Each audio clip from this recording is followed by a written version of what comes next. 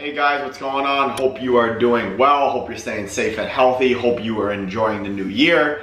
Today I want to talk to you about a topic that's under talked about in the athletic community, in the football community, and that is binge eating. Many people, many athletes suffer with this, and it's not talked about enough.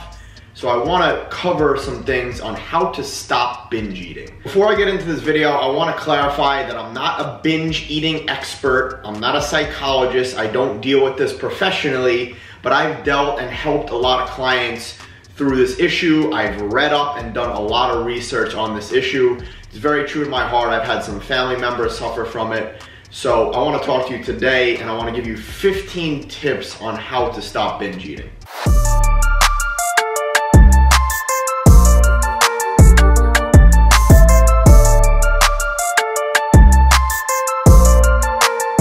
Binge eating could be very, very detrimental to your health, to your weight, to your heart, to your entire body if it continues and becomes a routine habit. Basically, binge eating is eating a large quantity of food, tons and tons of food in a short and condensed period of time. As always, with any mental health issue or anything going on with yourself, you need to know that there's not something that's wrong with you. Binge eating isn't a normal thing, but it's very, very common. So I don't want you to be ashamed with it. You are not alone. Many people suffer through this issue. Like I said, I've helped people through this, so you are not alone.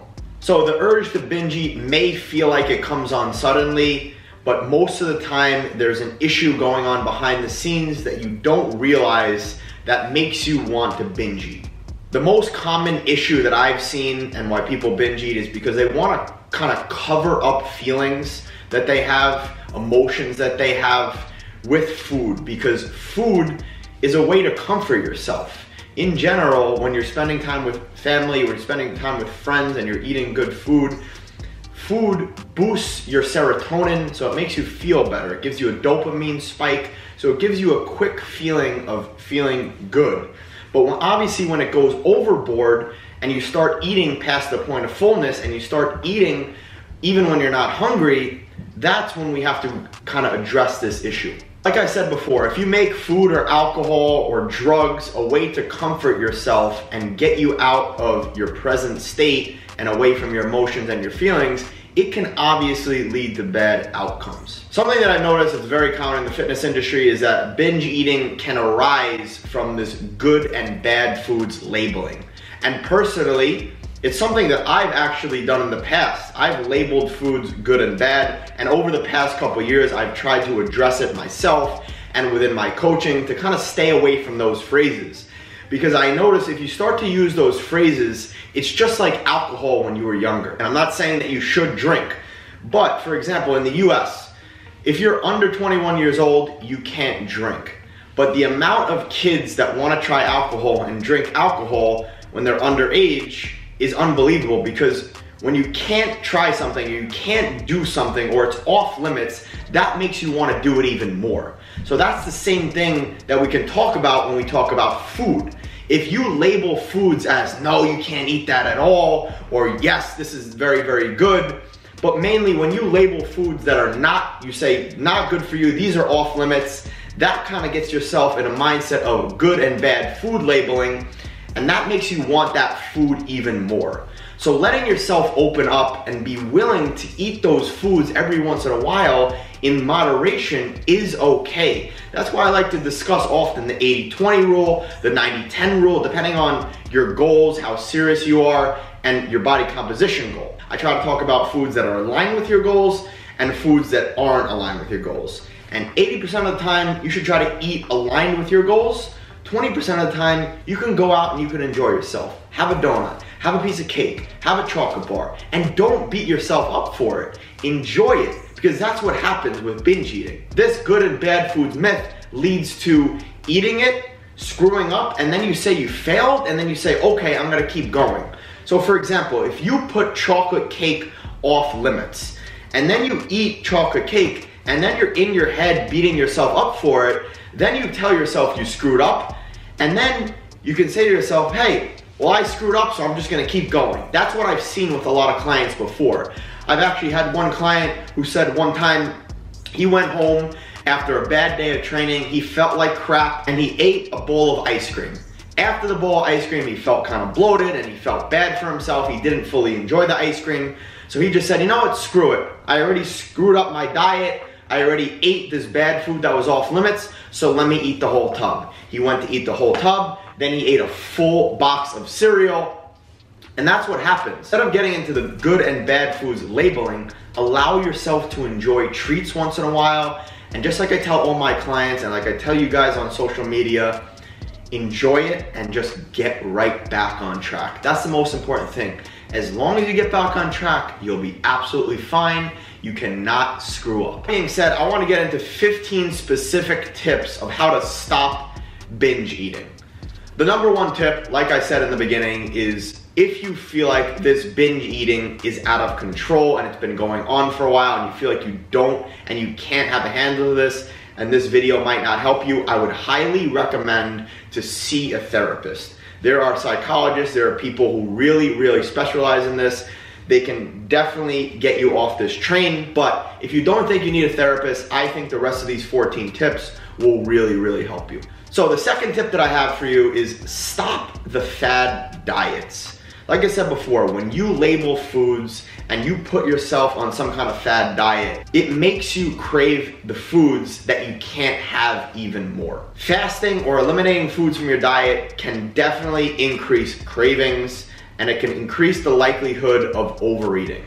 So like I said before, try to have a balanced diet of whole foods, fruits and vegetables, lean proteins, high quality complex carbohydrates based around your training sessions, high quality fats like I've talked about many times before, and then once in a while, enjoy yourself. The third tip, if you struggle with binge eating, is do not fast. Avoid skipping meals. A regular eating pattern, I'm not saying that you have to eat at the same exact time each day. I'm not saying you have to eat the same foods each and every day, but a regular eating pattern aligned with your training, your circadian rhythm, when you wake up, when you go to sleep, is definitely better for you, and it keeps you on track in the long run. It keeps you on that track of positive momentum, feeling good, getting into a positive routine. So try to stick to a consistent meal schedule. Like I said, you don't have to eat at the same exact time every day, but try to do it at similar times each and every day. The fourth tip on how to overcome binge eating is mindfulness. I talk about this all the time in my content. Mindfulness, meditation, breath work, all means the same thing. Basically, the reason that mindfulness and meditation is so effective at improving your performance, improving your mood, improving your day-to-day life, improving your relationships, is because you get into this mindset of impermanence. You know that feelings and emotions aren't permanent. They're temporary. They pass just like waves on a beach. So it's the same thing with your thoughts. If you have a thought and you keep thinking about it and you overthink, you overanalyze, it just gets worse. I described this in an Instagram post before, but I want to refer back to this reference again. If you know what a snow globe is, think of your brain as a snow globe and think as the snow in the snow globe as your thoughts. If you shake the snow globe, all the snow is gonna go all over. That's just like your thoughts in your head. If you have a thought and you think too much about it, boom, your mind starts going. But if you just let the snow globe sit and you just let it be and you don't touch it, everything settles. And that's the same exact thing for thoughts. If you just let that thought settle and you don't act on it right away, if you don't take an action right away and you just let it be, it'll pass. Whether it's a good one or whether it's a bad one. And like I described in the beginning, a couple of my clients in the past, what I've read upon in the research is people, they get these feelings, they get these emotions, and right away, they want to get rid of that emotion. So what do? They go to food, they go to alcohol, they go to drugs, they go to video games. They want to get out of that state, they want a quick dopamine spike. And if you have the ability to just sit there, like meditation teaches you, when you sit, I do it every day now in the morning for 10 minutes. It's part of my New Year's resolution, if you want to call it that, New Year's goal. You sit there, you deep breathe, you focus on your breath, and if you have a thought, you let it be. You don't act on it. There's no point acting on it. Let it be, and you move on, you go back to your breath. So I highly recommend you practice meditation, because then it will come over into your life and really change the course of your life. Number 5, make sure you're hydrating with proper water, proper electrolytes, because dehydration can sometimes mask itself as hunger. And when you're not properly hydrated, you may have more of a tendency to have more cravings for sugary foods, which can then lead to overeating. Number 6, increase your protein intake. Try to have at least in every single big meal, 25 to 35 grams of protein. In snacks, try to have at least 15 to 20 grams of protein, because protein is the macronutrient that keeps you the fullest. Protein also has the highest thermic effect of food of any macronutrient, so it basically means protein takes a lot of energy to digest, so you're basically burning calories as you eat it. I'm not saying it burns all the calories, but it has the highest thermic effect of food, so your body works hard to digest the protein. Protein will enhance your feeling of fullness, and it'll keep most cravings at bay. Number 7, eat more fiber. Try to get more fiber in your diet.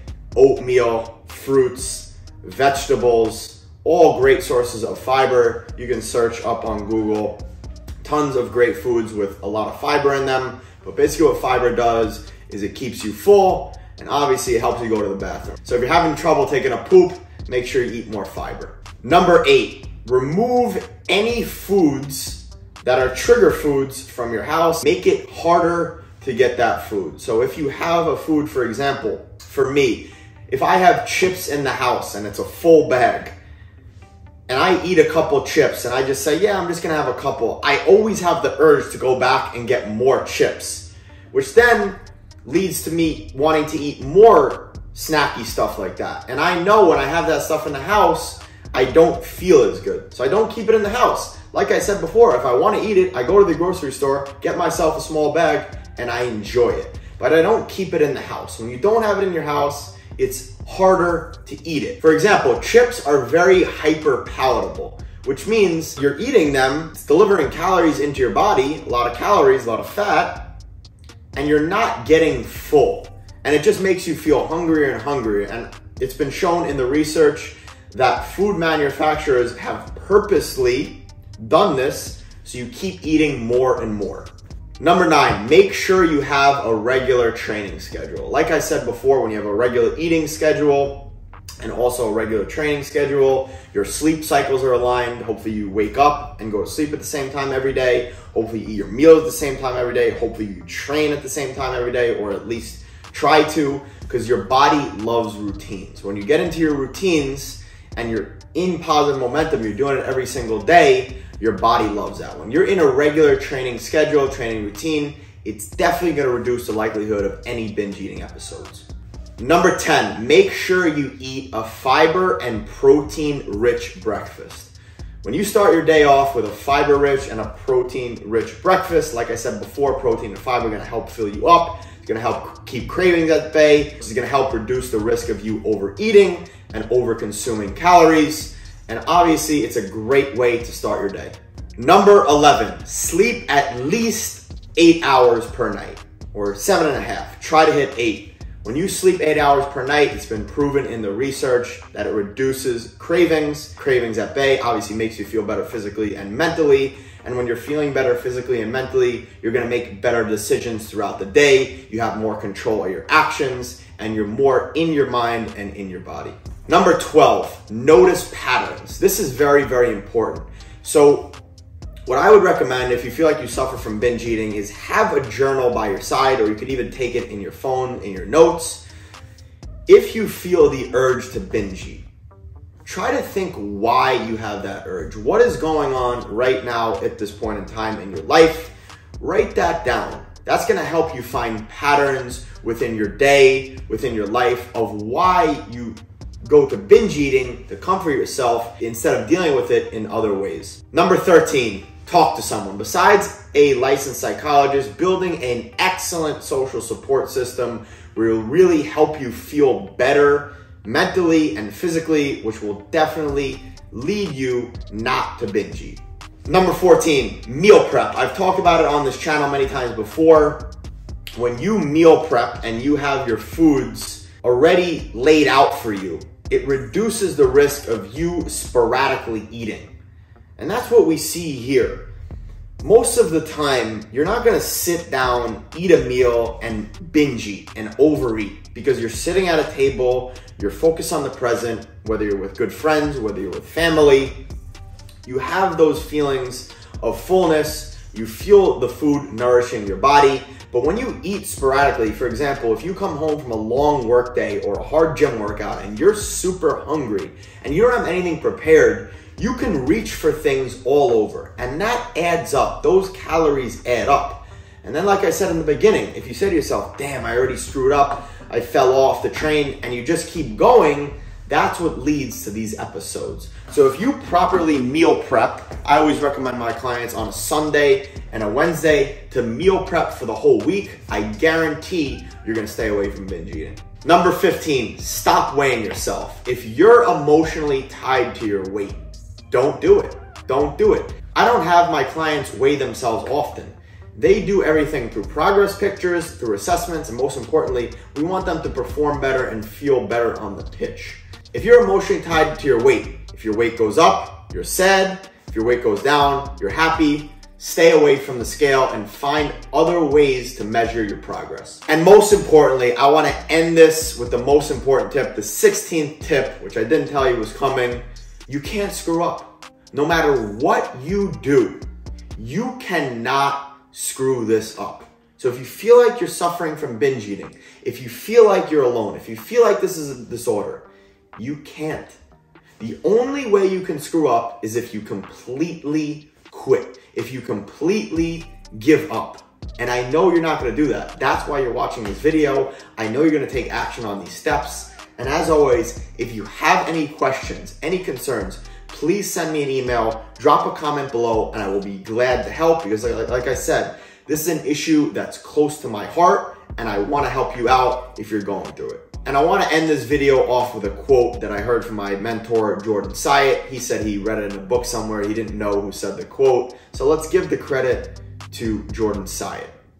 This is how the quote reads. Giving up because of a setback is like slashing your other 3 tires because you got a flat tire.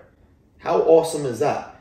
Setbacks happen, downs happen, failures happen, mistakes happen. What matters is if you get back on track. So if you feel like you failed, if you feel like you hit a setback, if you feel like you ate too much, or you feel like you ate foods that weren't aligned with your goals, that's fine. Just get right back on track. Don't let it take you down a rabbit hole of completely quitting, of completely stopping training, of completely going off the rails and not getting back on track. It's no big deal. If you ate a meal that you don't feel like is aligned with your goals, if you ate a snack that doesn't feel like you're aligned with your goals, if you miss workouts, it's no big deal. Just get right back on track the next workout and the next meal and you'll be fine. I hope you enjoyed this highly educational content. I hope it was. I really worked hard on this video, did a lot of research myself. I hope you enjoyed it. If you did, please hit that like button, please hit that subscribe button, and drop a comment with what you want to see in the next video. Deuces.